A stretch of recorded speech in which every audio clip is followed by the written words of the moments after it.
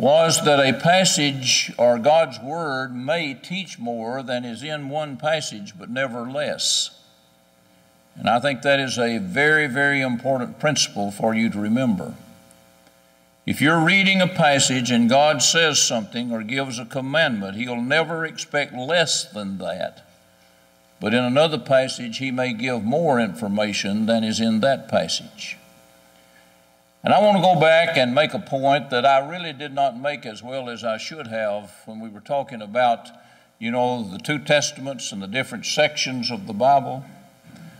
The Bible is not put together chronologically or by time. In fact, in the Old Testament, when you get to the end of Esther, you're to the end of the history of the Bible in the Old Testament. Then you have the books of poetry, but they fit in back in the earlier history that's given in the earlier section, and you have the prophets that lived back at that time. I have found it very helpful to me, and I didn't realize this for many years, to look at the Bible as though it's a library. You go into a library and you have a section of biographies, and you have a section of fiction books, and then you have the Dewey Decimal System used, and you have books on all different kinds of subjects. And if you know what the subject is, you can look up in the card catalog years ago on the computer now and find by going to that section of the library. That's the way the Bible is put together. And when I taught you, you remember law, history, poetry, major prophets and minor prophets, biographies, history, Paul's letters, general letters, and prophecy. That's what that's about. That's the different types of books. So remember two words that begin with the letter T. The Bible is not put together by time, it's put together by types of books. How many books of law? 5. History? 12. Poetry? Major prophets? 5. Minor prophets? Biographies? 4. History? 1. Paul's epistles? 14. Take half general epistles. And how many books of prophecy? You see, you've just referred to 10 sections of the Bible. And if you'll stop and think about what those words say, then it'll help you to know where to go in the Bible if you want to study some specific point. Tonight I want to, in the first lesson, talk about the importance of the Bible. And I want to give you 4 points on this that I hope you will remember. I believe that God's Word is important in that it is and gives a complete and workable plan for the home. I know of no better marriage manual than this book. And if you look back for hundreds and thousands of years of history, you'll find that where there has been success, the families were based upon what God's Word has to say. It's one of the reasons that I'm so concerned about some of the things that are happening in our time. The breakdown of the family, a redefinition given in many circles for what constitutes marriage. I suggest to you that there's never been a book written that gives a more complete and workable plan for the home than this book. In Genesis 2, God saw it was not good for man to be alone, and He made an helpmeet, not a helpmate, but a helpmeet fitting the needs of Adam. He set up the principle there in Genesis 2 that a man shall leave his father and mother and cleave to his wife, and they twain shall be one flesh. That had to be a principle that He was setting up for the human race, because if He'd only been talking to Adam, He wouldn't have told him to leave his father and mother. He was setting up a principle that Jesus said in Matthew 19 has never changed. He said there that, have ye not read that he which made them at the beginning made them male and female, and said, for this cause, the cause being that he made them male and female, which indicates appetite for love and companionship. For this cause shall a man leave his father and mother and cleave to his wife, and they shall be one flesh. There are no more twain but one flesh. What therefore God hath joined together, let not man put asunder. And then he was asked about Moses giving them the writing of divorcement, and he said Moses suffered these things, or God suffered it or allowed it through Moses. And then he said, from the beginning it was not so, which is saying from the beginning it was that way that he had just described, a man leaving his father and mother and cleaving to his wife, and there being one flesh. I don't care how much debate that there is that goes on about what constitutes marriage. I don't care how much different ideas are accepted in different levels of government. God's Word still says what it says. And He gives us the complete and the workable plan for the home. We need to go beyond this idea and think a little bit further on this. This book also gives us what will work to help a man be a good husband and a good father. Look at those passages that talk about providing for one's own. The passages that talk about bringing your children up in the nurture and admonition of the Lord and not provoking them to wrath or anger.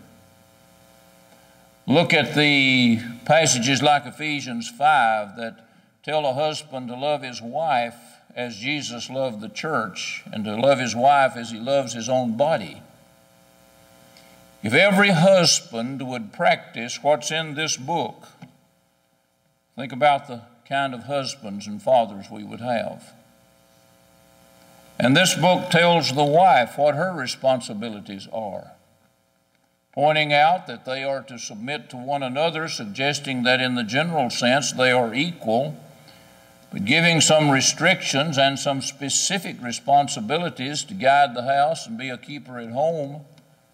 And that doesn't mean she's not going to be in any kind of endeavor such as business. And I would point to you that even the virtuous woman in Proverbs 31 is described as a woman who was involved in business-type activities, but doing it to help take care of her family and to see that her family had what it needed.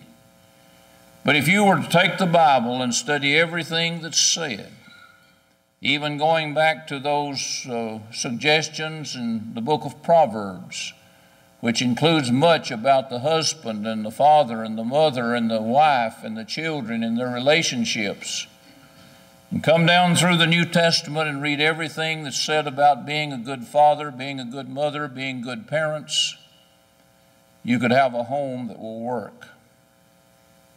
Because this book gives a complete and workable plan for the family.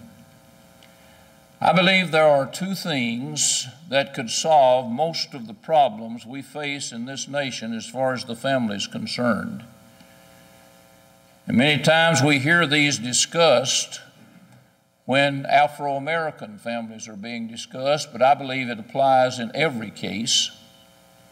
And I might just point out to you that I grew up in a county in Middle Tennessee where we had practically nobody living except Caucasians. But we had people who had problems. We had people who lived low types of lives as compared to those who lived higher types of lives. And I think many of the problems that we identify as being problems between black and white are problems between good and evil. And the circumstances in which a person has grown up, no matter what their background, their nationality, or their race. One of our biggest problems in this country, folks, is having so many homes without a father figure. And if we could get our men to accept their responsibility of leadership, not bosses, but leadership in all of our families, we would not have many of the crimes being committed that are being committed, because those young men and women in some instances, but especially young men, are out on the streets because they do not have a father figure in the family that's leading them in the right way. And I'll tell you another thing that I think would solve almost every problem that has to do with our families today. And I hadn't really thought of this in a deep way until just recently. If every woman, listen closely to me, if every woman in this nation would say, there will be no sexual activity until you agree to marriage and being a father, it would solve almost every problem that we have. Now you think about it. And isn't that what the Bible teaches? To avoid fornication, let every man have his own wife and every woman have her own husband. You study back in the Old Testament times even, and there was marriage. Adam took a wife and then he knew her. And that word knew there is the word that's used to describe the intimate relationship that resulted in conception. Cain knew his wife and she conceived. If we would get back to God's plan and respect the decency of the human body and the sanctity of the marriage relationship that God set into existence in the beginning, we'd solve most of the problems that we have in the family. And I believe when we solve the problems in the family, we'll solve most of the problems that we have in the world. This book gives us a complete and workable plan for the home. In the second place, it gives us the best advice that I've ever found or heard of to have a stable government. I'm sure you share with me in being concerned about what's happening in this nation and what's happening to our government. But there are a few principles that are given in the Bible where we are to be subject to those who are in authority, Romans 13. We are to pay tribute to those that are in authority, which means we are to pay our taxes.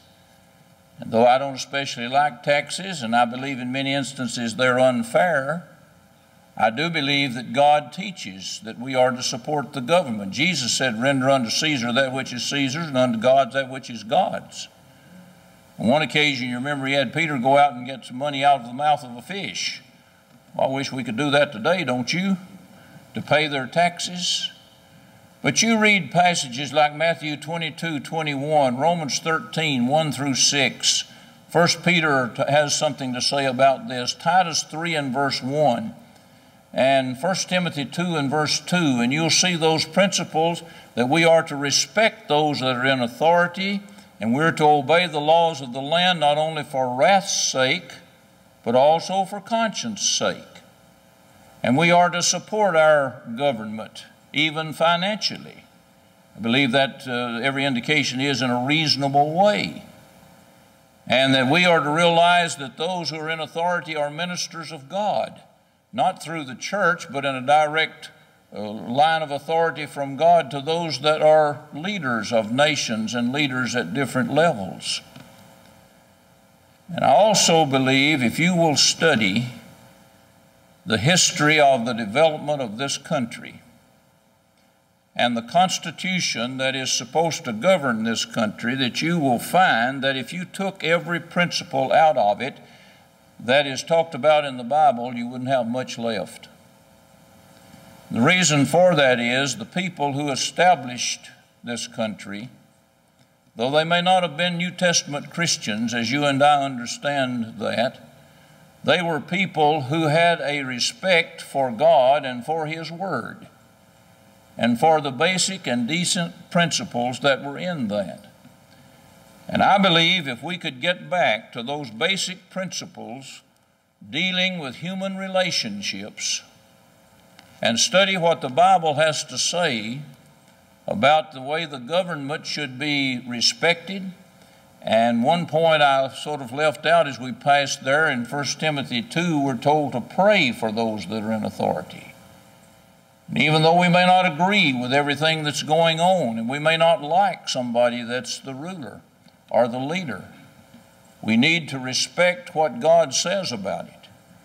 And we need to pray. And I know this week in some of our prayers we've mentioned something about our nation and that it will get back to the basic principles that are right. In the third place, I believe the Bible is important in that it gives us a true way to overcome undesirable traits of character. Now, you make a list of those things that are not desirable, like anger, arrogance, an egotistical approach to life, wrath, not being willing to forgive, using language that's out of place. You just make a list of all that you want to, of all the undesirable traits of character that you think exist in some people today, and I believe you can take this book and find that God condemns every one of those. But I also believe there's another very important point here that we need to understand. And that is that God's book, the Bible, teaches us that we have to attack the undesirable traits of character from the inside out instead of the outside in.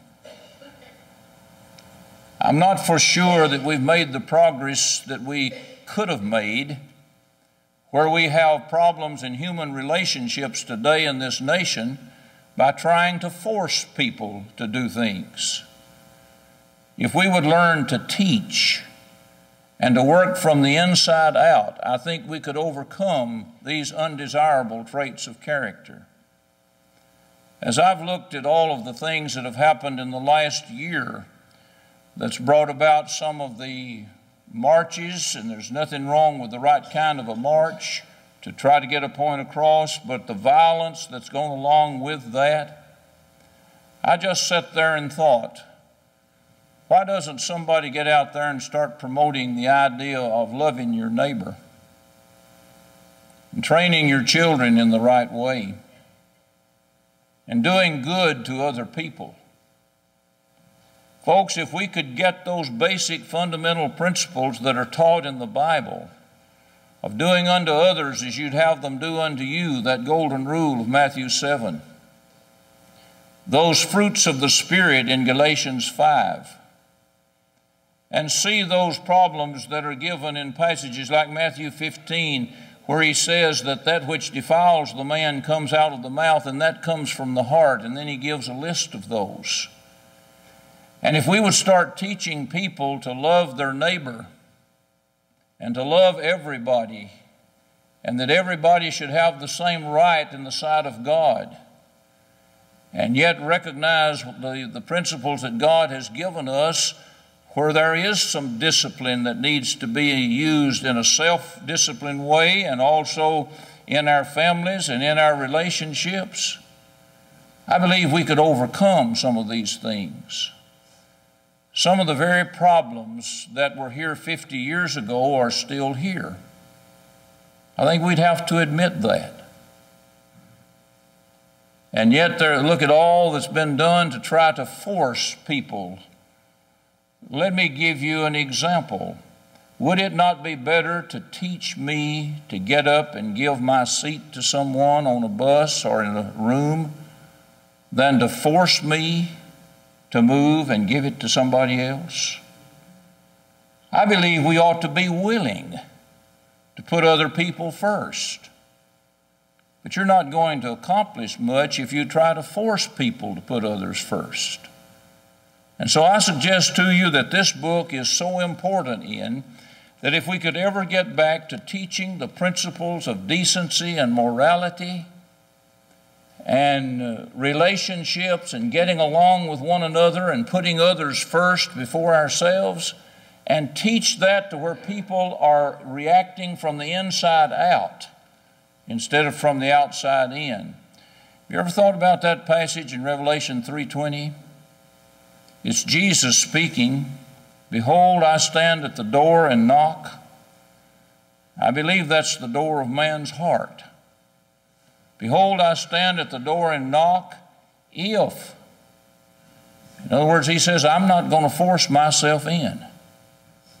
If any man will hear my voice and open the door, that's one door that doesn't have a knob on the outside, just on the inside. But Jesus said, I'd like to come into your life. I'd like to come into your heart. But you've got to open the door. You've got to hear me and open the door, and then I'll come in. And I think that principle could solve so many things if we would use it. And I want to bring it home a little closer than you may want it brought. It'd solve our problems in the church if we'd learn to use it. Too many times we try to force and run over people instead of taking time to teach and to help them to understand what is involved. And many times, in fact, all times, if we had the right attitude, where there's a disagreement even in the church, if we will sit down and be like Christians, and you know all of us ought to be Christians, or at least lean in that direction.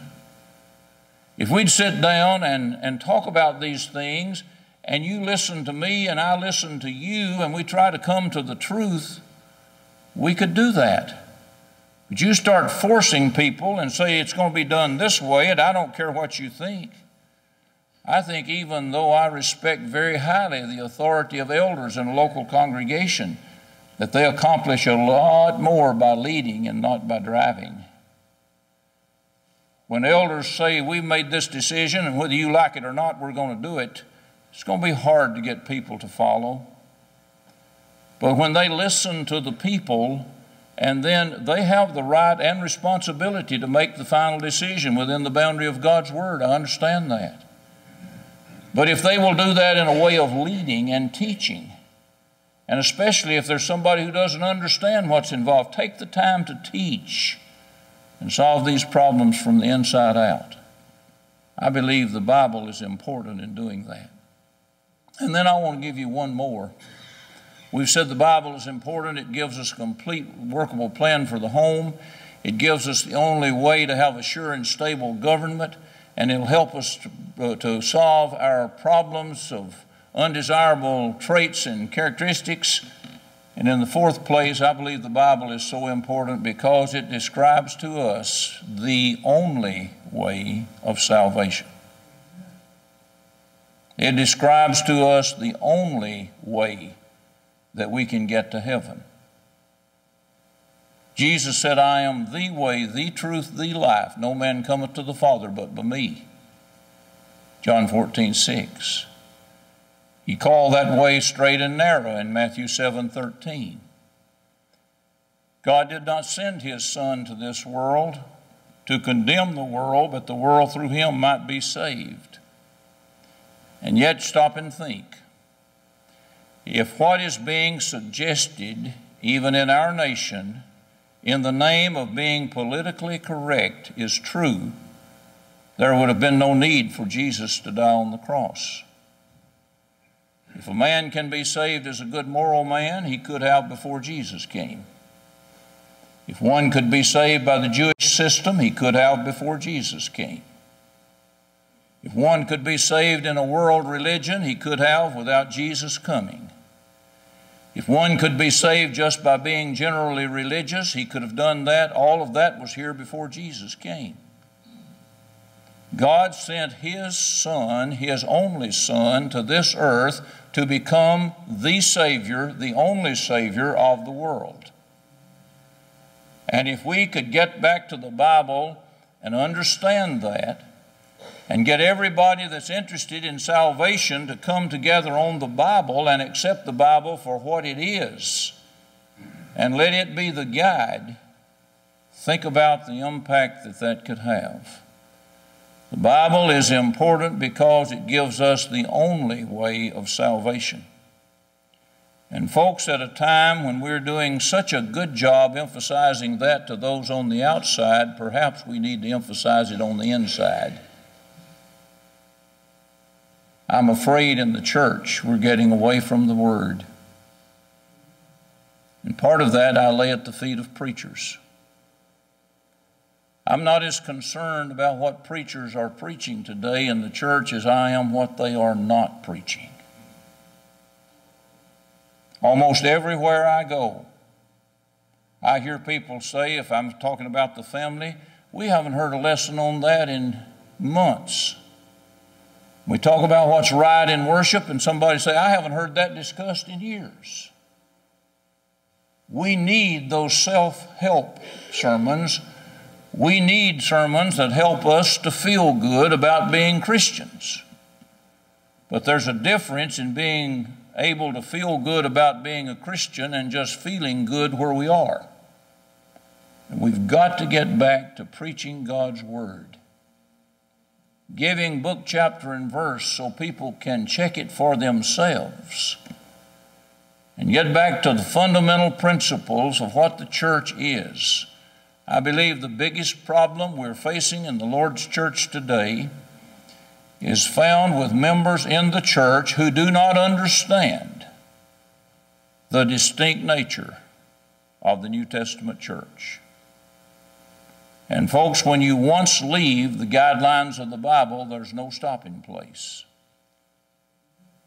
Some will say today, well, I look at some of these religious groups, and there have been some in the last few days who are coming out and accepting things that you thought they would never accept. But when you once leave the Bible as the standard, there is no stopping place. A little boy was in a math class, and his teacher asked, if you had 10 sheep in a pen and one jumped out, how many would you have left? And he said, none. She said, son, let me ask you again. If you had 10 sheep in a pen and one jumped out, how many would you have left in the pen? He said, none. She said, you'd have 9. He said, teacher, you don't know sheep like I do.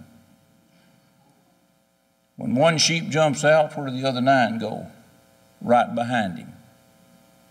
And when you once change, for example, in our worship, when you once go back to the time that a piano was brought in, name me something that could not be brought in by that same authority.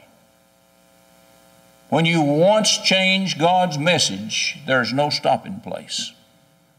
And so I suggest to you the importance of the Bible has to do with the family, with the government, with traits of character, and with the only way of salvation.